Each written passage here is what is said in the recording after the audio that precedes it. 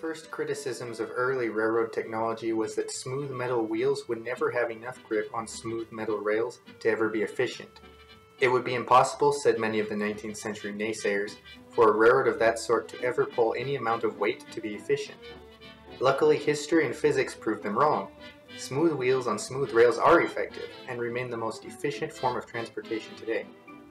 However, there are still times when metal wheels do slip, usually when a train is first starting or when going uphill with a heavy load.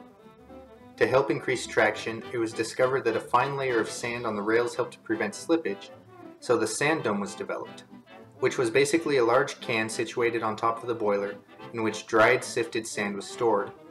The engineer controlled when and how much sand was applied from the cab through tubes that ran from the dome down to the wheels, early on through gravity but later through the use of compressed air.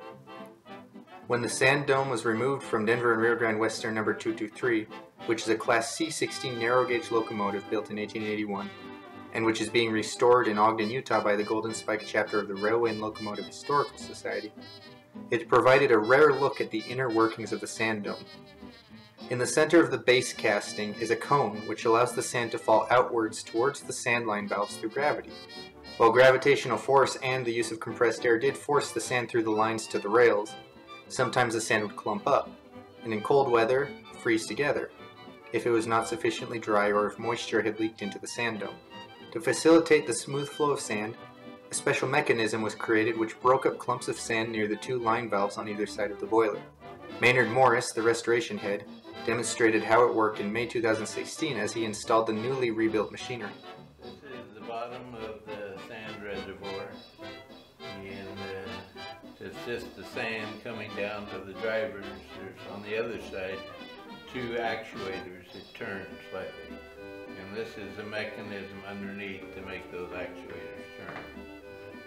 We had to rebuild part of it because they were frozen in place, rusted in place. In fact, one of them was broken off, and so we used one of them and then made the new parts. And if you want to see it work, the guy stands on the outside, he pulls the handle, and that's really what's happening in here. And there's parts out here that are moving, so you might want a picture of the other side.